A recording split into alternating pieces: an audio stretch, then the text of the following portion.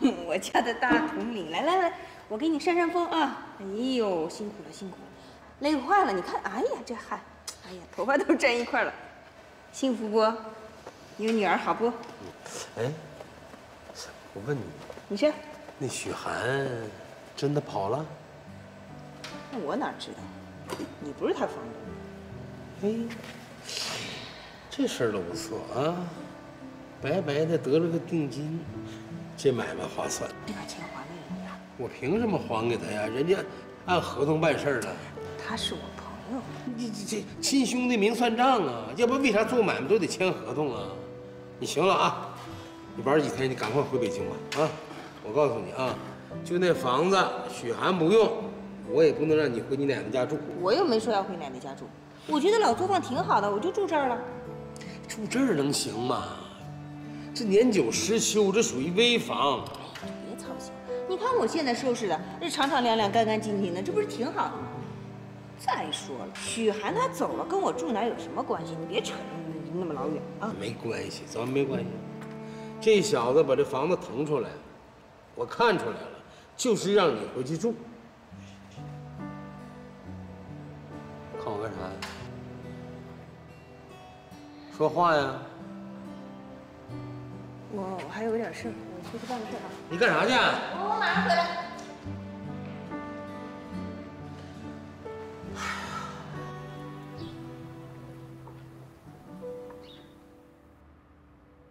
郑书记，哎，秦总，给你的。你拿一大箱子东西来。你自己看。哎呀，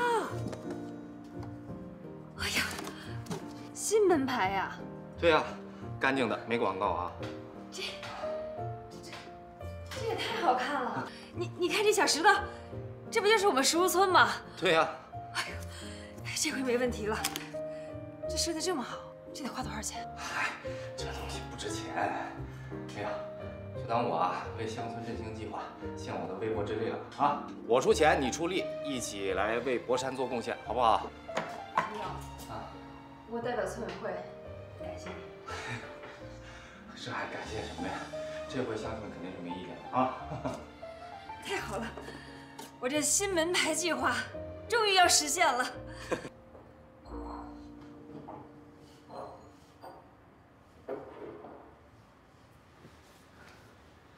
那个李小石到底怎么样呢？哎呀，李小石这个姑娘很主动啊，还很在意咱儿子。可咱儿子东多西西多的，哎呀，差点把我给气死。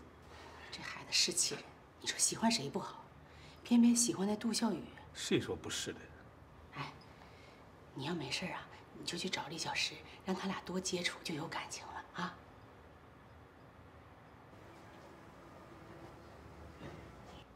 跟你说话，你听见没？说曹操，曹操到，来了来了。李小石来了。杜小雨呀。啊！完蛋了，完蛋了！他怎么来了呢？你想想办法啊！我是没办法，你是他妈，你想办法吧。怎么这么没用呢？哎，你下去看看吧，看看他来干嘛来了。你说他老这么跟着搅和，这事不越来越麻烦吗？我可不想要他这样的儿媳妇儿。我跟你说啊，我去行，但我丑话说在前头。你儿子这么在意他，我要把儿子给弄急了，会很麻烦的。麻烦什么呀？你想啊，咱这个熊孩子呀，他连名字都敢改，我要把他给惹急眼了，他姓都改呀。到关键时刻你咋这么没用呢？那你去。得罪人的事让我去，你那个破姓改不改能怎么的？对不起祖宗。那你就对得起儿子。不是祖宗儿子我都惹不起，你就能惹起我？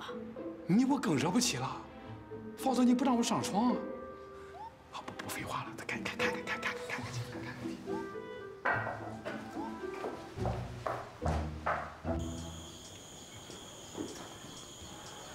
你走到哪儿我就跟到哪儿，我就不信你不给我交代。小雨，我真没什么好交代的。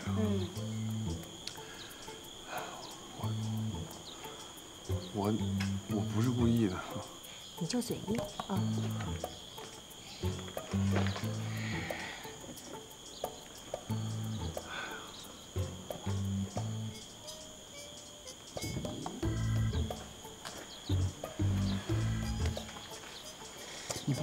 你别老这么盯着我呀！你干嘛呀你？我不是故意的。怎么跟他爸一模一样，凶神恶煞？你不觉得咱儿子像个蛤蟆狗似的吗？说谁像哈巴狗？哪有你当爹这么说话的？他老杜家没个好人。弄那么大排场，你说你不是故意的？我当时欠考虑了，我真没想到那天能有那种状况，然后你还在那儿。行，谁指挥你了？指挥啊？琴声。那背后呢？背后。你别打岔。许晗没帮你啊？没具体帮。到底帮没帮？就是没帮。他不走了吗？他为什么走了？他呢，就想这个合同也撤回了，然后你又回不了奶奶家住，这样呢，你就可以回去了。行，这事儿我知道。他还说什么？这什么都没说。他鼓励你追我，是吧？沈欢哥，你一点儿都不老实。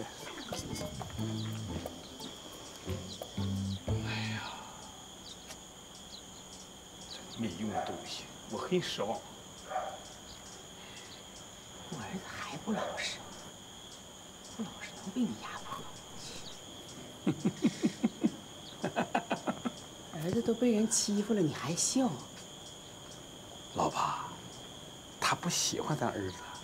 我不喜欢咱儿子，你就能笑出来？当然了，他要喜欢咱儿子，那嫁过来以后，不光咱儿子一个人遭殃，我们大家都没有好日子过。咦，你怎么又回来了呢？你知道错了吗？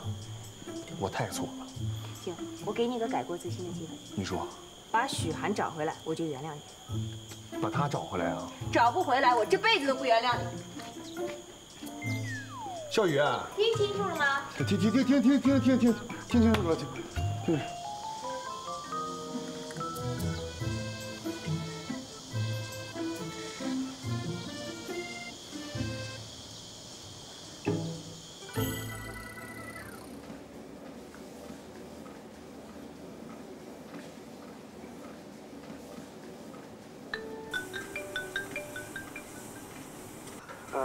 老许啊，孙子，高中告成了吧？你现在想起我来了？不是。不是什么呀？你光顾自己高兴了，把我给忘了。你丫就是一大尾巴狼虎似的。我被小雨拒绝了。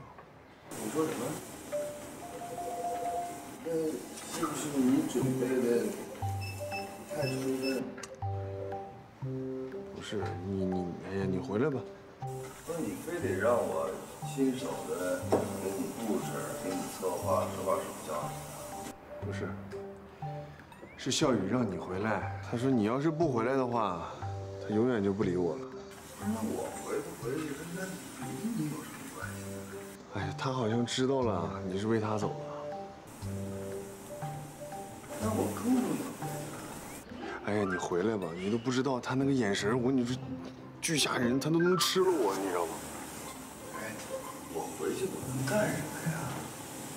再说了，我又不是真的对他有感觉。你说你都已经开始，我再回去搅和。不是，你得继续追他。我还追呀？啊？当然得追了，你可不能放弃啊！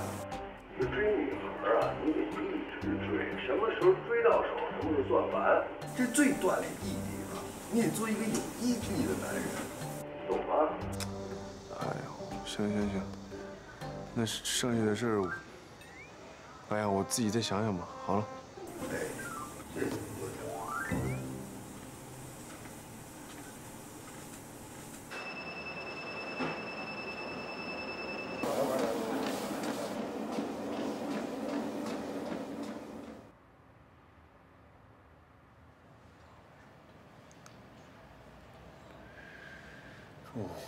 我真的没骗你，这个事我不可能跟你撒谎。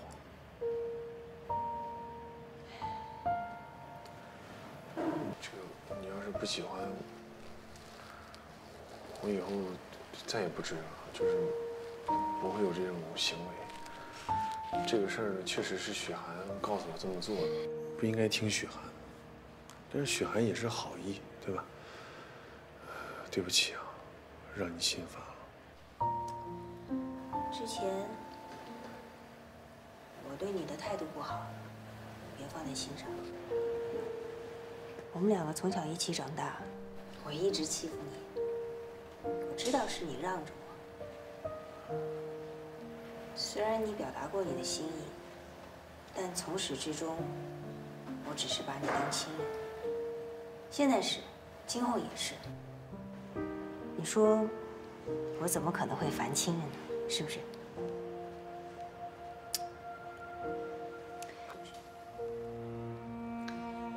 许晗，他顾及你的感受，顾及我的住处，所以选择离开。但我觉得我们不能那么自私。他也是有梦想的人，不能因为我们就放弃了他的梦想，所以我才会逼着你，让你把他给劝回来。我心里面吧，一直就觉着，我好像跟你们不是一类人。你没发现吗？你跟许晗才是一类人，啊！你说就我这个智商，我怎么能给他劝回来？也是。正常。你说自己智商低是吗？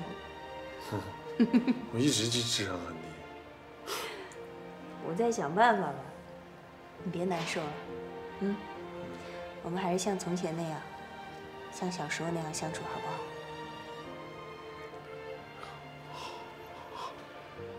好。你忙吧，我先走了。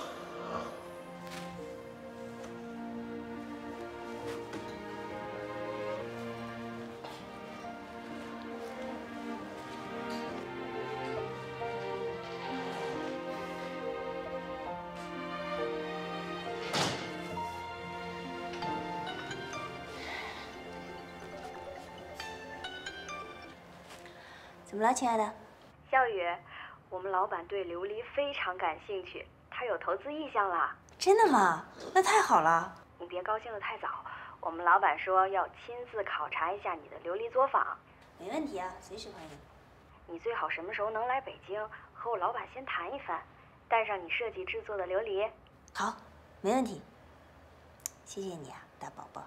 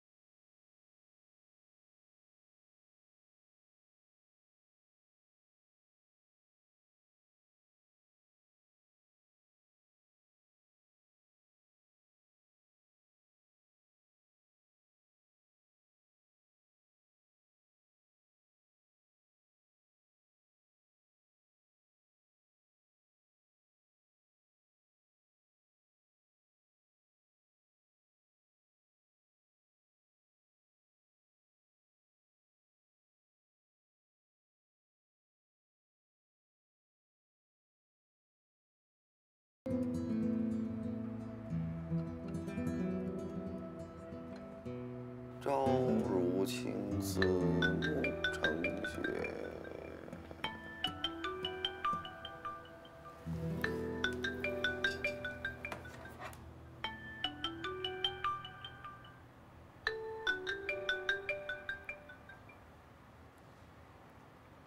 对，杜小雨同学啊，您怎么会在百忙之中想起我？这有什么吩咐吗？没什么吩咐啊，就是想谢谢你。哎呦，你跟我客气什么呀？但话说回来呀，我这学校确实是太忙了，正好赶上开学，几千名学生到我这儿来报道，那忙的是不可开交，所以我就撤回来了。我现在还在学校里忙着呢。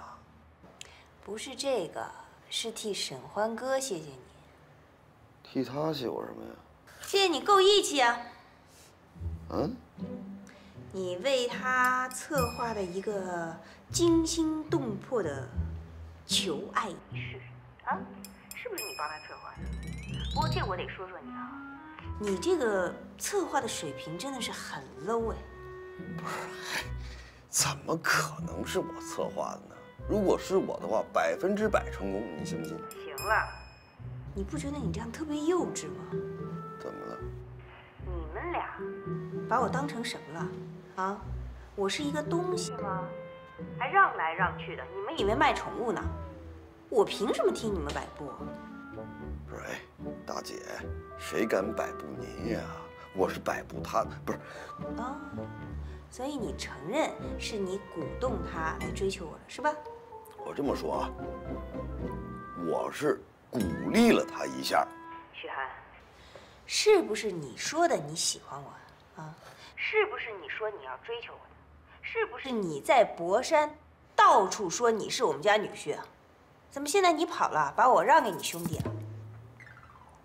有这事儿吗？哦，连这事儿你也不承认了，是吧？不是，哎，我这么跟你说啊，就我跟你说句实话吧，我这个人呐，就经常荷尔蒙决堤泛滥，那逮个妞就泡，有的时候同时泡好几个妞呢。哦，就是荷尔蒙泛滥不能自理呗。哎，差不多就这意思。这是一种病态，你说你跟一个病人，你较什么劲呢？对不对？是，确实是种病。秦升哥也说了，你这个叫幼稚病。什么时候轮着他说我了？他才有病呢，腹黑病。好了，我不管你们俩谁有病啊，反正我通知你一下，我要回北京了。为点什么呀？没有为什么，就跟你一样，突然有一天觉得没有意思了，后悔了，我就回去了呗。不是，你可不能后悔啊！你这刚刚开始，你说你信誓旦旦的，你是这样的，秦升哥呀，给我把那边的工作都安排好了，年薪也就60万吧。我觉得挺好呀。你说年薪60万，我回北京先干个2年，赚足了钱，然后再回来做我的琉璃事业，多好呀！有一些积累，又有钱，是不是？嗯，对哦。那我要是结了婚，生了孩子，可能就回不来了。还结婚生孩子？对呀，结婚生子那不是再正常不过的事情吗？喂？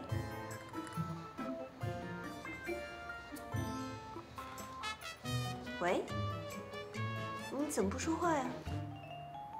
不是，没事儿，我女朋友在我边上呢，刚交的，有点吃醋了，我就不跟你说。不是，我还得跟你说一句啊，你要信谁都不能信秦升，只能信沈欢。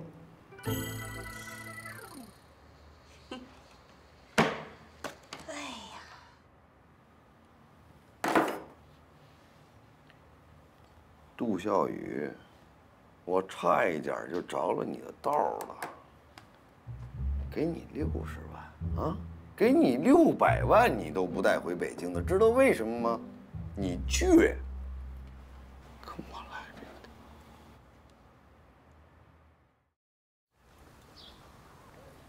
大家看一下啊，这是秦总为我们设计的新门牌。从今天开始，我们石屋村每家每户都将换上这个新门牌。我不同意啊。但是那个秦升，我不是冲你啊。升楼啊，你要干什么呀？我告诉你，这可是免费的，不带广告的门牌啊。杜叔叔，您仔细看一下，你看看这上面还有什么问题吗？没问题，多好啊！做的也好，也有创意，又有设计感。但是我家不换。不是，人家家都换了门牌，那凭啥你家就不能换呀？那为啥呀？我家天天各种各样的那个邮寄包裹，我得做生意啊。你说我门牌号换了，我生意怎么做呀？谁知道我家呀？是不是？所以你们爱怎么换怎么换。我家26号不能换。盛楼啊，你这不难为人吗？就你家的位置，怎么排你也排不到26号。那我不管，是不是？你们村主任也好啊，第一书记也好，你们是不是得让我们老百姓致富吧？那我做生意了，我门牌号一换，到时候我生意垮了，你们负责呀？就按杜叔叔说的办。杜叔叔家的门牌号还是26号不变。大家看一下这张图，我们从村口的第一家王永利家开始排序，1号、2号、3号、4号、5号、6号，我们蛇形排序下来，到杜叔叔家正好是26号。杜叔叔，您看一眼，您家还是26号，还有什么问题吗？行，只要26号不换，咋的都行。满意了？那也不是你想的。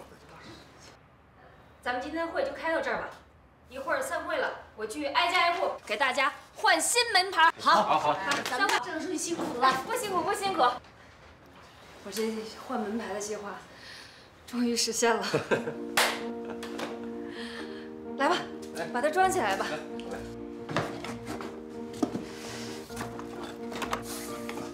好。来了，蔡总。啊？你赶紧去忙吧，你不用管我了。你自己来啊？我自己来呀。怎么还瞧不起人呢？你来试试。我来就我来。哎呦我天哪，这么沉啊！不光这些，我车里还有呢。你说我不帮你，你怎么办？对你车里还有呢，那你搭把手。谢谢姐。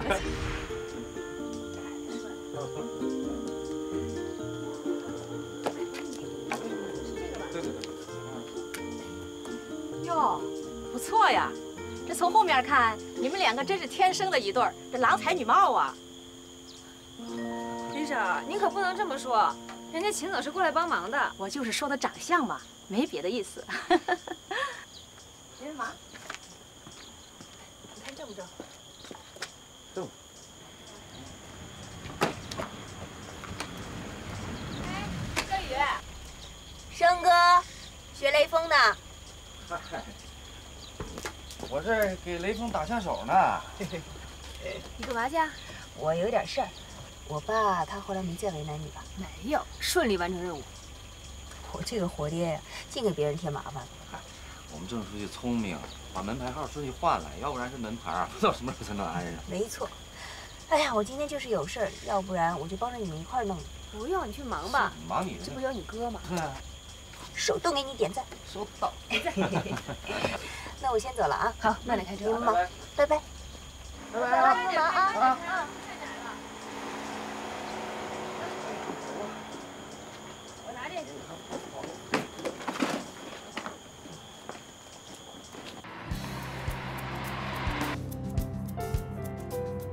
哎，我快到北京了，你什么时候有时间？我们见一面。你来北京了？嗯。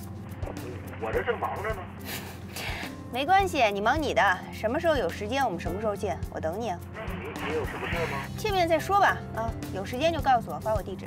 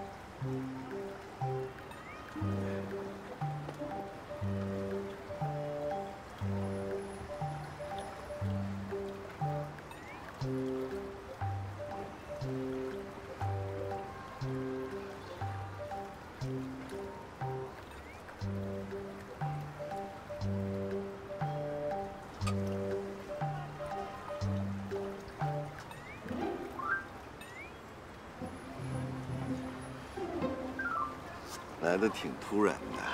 许大校长能从百忙之中抽空出来见我，我很荣幸。也不是每一天都日理万机的，偶尔也需要放松一下。那你怎么不带我去你那日理万机的学校转转呢？你不是有好几千个学生的吗？多壮观呀！今年扩招了，换了校址，在郊区，太远。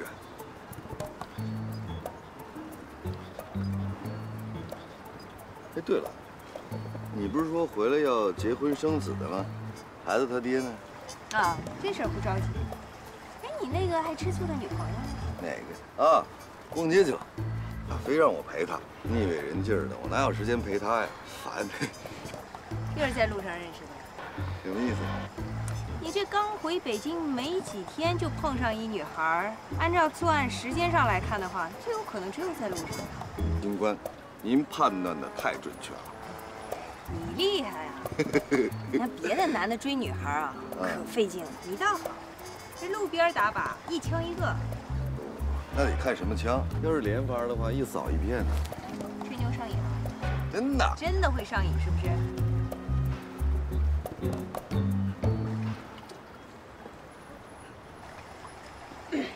行了，我也不跟你拐弯抹角，我就直说了吧。我来找你，是接你回博山。你可别闹了，我们家在北京，这我学校那么忙，我回博山干嘛去？能不能别装了，累不累啊？你别为了我，为了沈欢哥放弃你自己的事业，不就是我爸吗？你放心，我爸那边我帮你搞定，你就放心踏实的回博山，行不行？大姐。谁大姐？不是，杜孝宇同学，我真在北京待得挺开心的，我干嘛回博山去？那当初我去博山，那也是一时的心血来潮，头脑发热，现在想想都觉得挺幼稚的啊。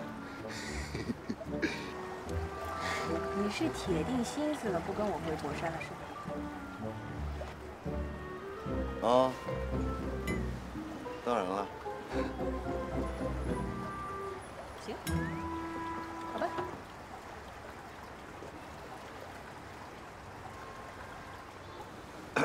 那个沈欢哥这人，其实真不错，特别不错。那你？我觉得情商他更加不错。不是你可别开玩笑了，行吗？杜小雨同学，这两个人不能同日而语。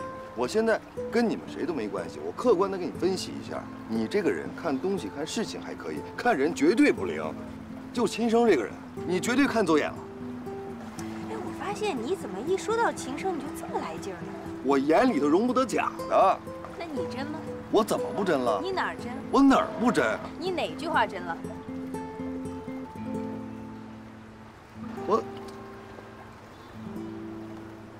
嗨，网友朋友们，大家好！你们快看啊，这个我们石屋村呀，现在换上了一个新门牌，我们得感谢一下啊，我身后的这位秦总秦升先生，是他们帮我们换这个新门牌，给我们带来了实惠，还给我们带来了方便。来，打招呼。Hello， 大家好。我看你也挺厉害的，经常拍这些小视频。我做这个呀，就是为了宣传石屋村。不过粉丝过万了。是吗？对呀。这么厉害。我先录一下啊。看我身后呢，就是石屋村的这个石头房子。杜叔叔，啊？哎，杜叔叔，您要不然到这边来看啊？你下来看看。不看。不看啊？哦，行，那我干活了。还行，挺好。都有救命药，你可千万别介意。哎，我都习惯了，有些话我听，有些话我就屏蔽掉。来，我来看看怎么样？真好哎！哎呀，你们辛苦了。哎，到家里喝口水歇歇吧啊！不用，我们还得去另外一家呢，车上带水了。对，真好，为人民服务啊，不拿群众一针一线呐。没有，这都我们应该做的。哎，那我就不打扰你们了啊。好嘞，好，那我们走了。哎，走好。走。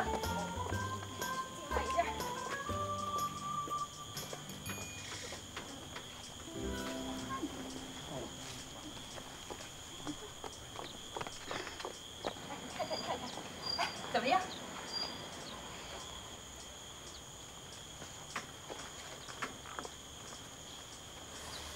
么样？挺有创意的。这下你没话说了吧？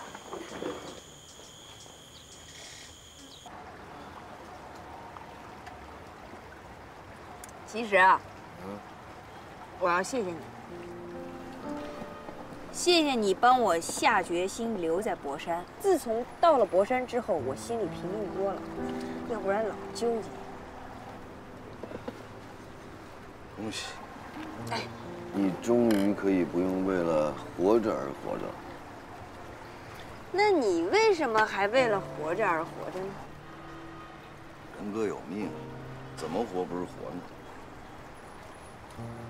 你确定不跟我回博山了是吧？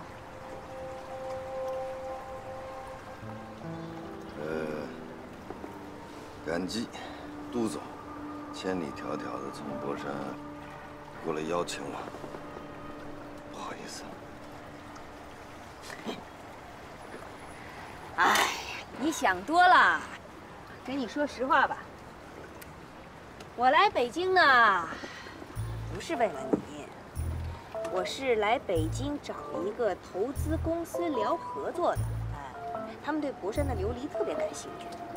这谈的怎么样？可顺利了，过几天就去博山考察，怎么样？不祝贺祝贺我？啥？说点好听的话，让我高兴高兴。那是应该的。嗯。那祝杜总，开业大吉，生意兴隆，财源广进，早生贵子。你再说一遍。日进斗金。你刚才那句再说一遍。日进斗金。别抵赖啊，罚你干了他。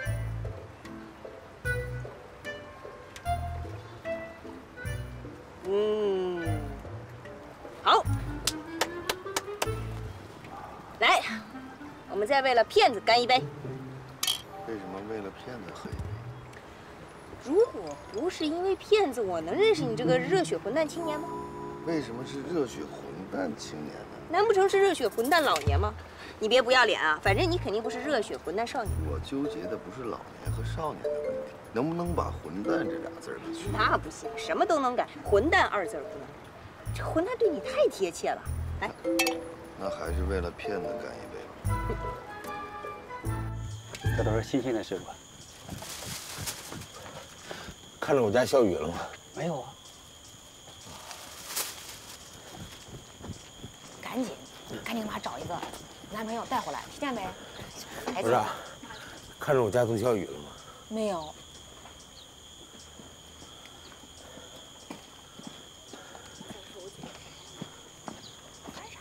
来，慢点喝。你别拍，一会儿吐出来了。行行。怎么不接电话呢？一会儿你爸真急了。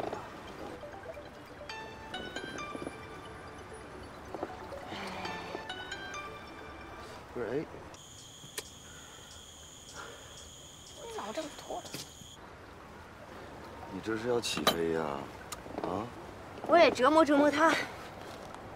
这个我支持你。你爸这个人德性太差。你说什么呢？但是足智多谋。你要体谅一下可怜天下父母心。你要是我闺女，我比她还要心疼你。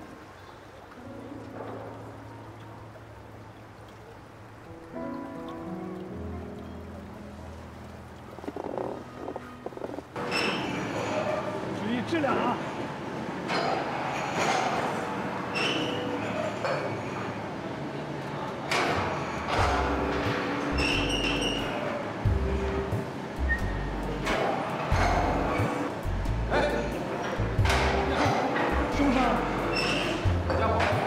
黄哥呢？黄哥回家了。我家杜小雨呢？我哪知道杜小雨到哪儿去了？看着我眼睛说。你都没事老是看眼睛干什么？你眼睛长得好看呀？你不信是吧？这回，如果你家杜小雨在场，或者你发现，不用你说，我自己把窗子点了。信你。那我记住了。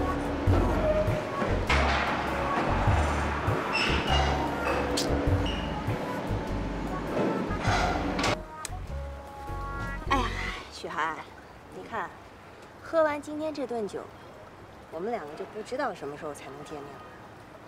我呢，不回北京，你呢，不回博山，啊，所以为了这个，来再干一杯。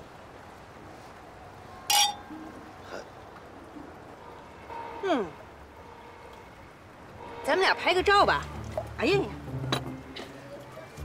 哎呀，看把你激动的。你说啥？我说我们俩拍个照吧，当做最后的纪念，怎么样？哎，来，拿着酒杯。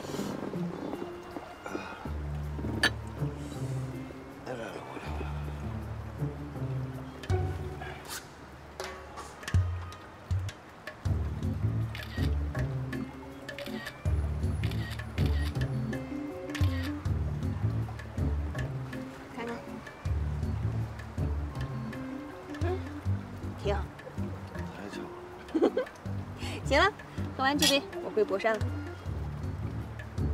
不是，你怎么回去？开车回去啊。酒驾呀？我喝酒了，不能开车了。那你明天给我开车开回去吧。我给你买张高铁。你别闹了，你买高铁票，我车怎么办呀？叫代驾太费，叫拖车太贵。哎，你别管了，我住酒店吧啊！你别管了，踏实喝酒。既然我今天住酒店，我们俩就在这儿，不醉不归，一醉方休。来，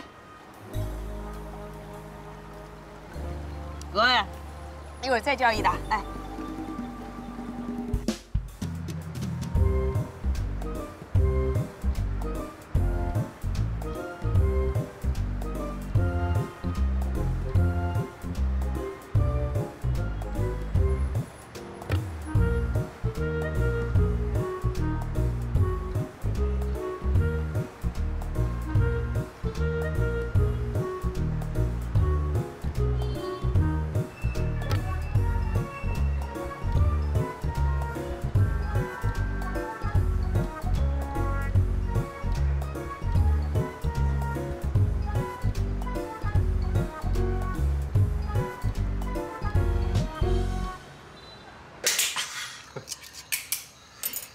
谢谢你啊，还请我吃饭。说什么呢？我应该请你吃大餐的，但是村部什么都没有，只能吃点家常便饭了。哎呀，家常便饭就挺好的了，还怎么着要那4喜啊？快吃菜。好。秦总，谢谢你啊，帮我完成了我在石屋村的第一项工作。哎呀，举手之劳，客气什么呀？你的举手之劳是我迈向乡村振兴的第一步啊！好，祝贺。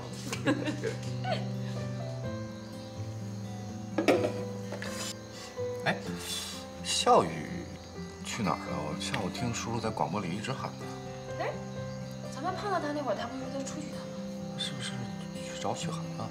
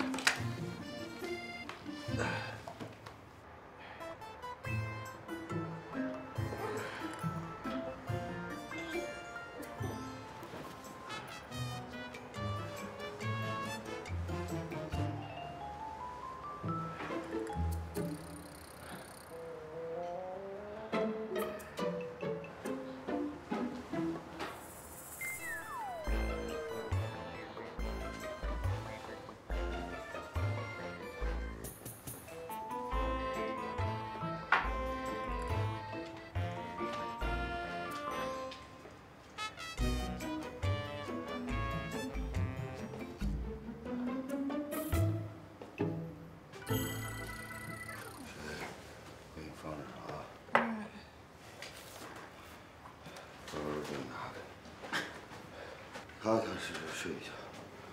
我走了。我不困了。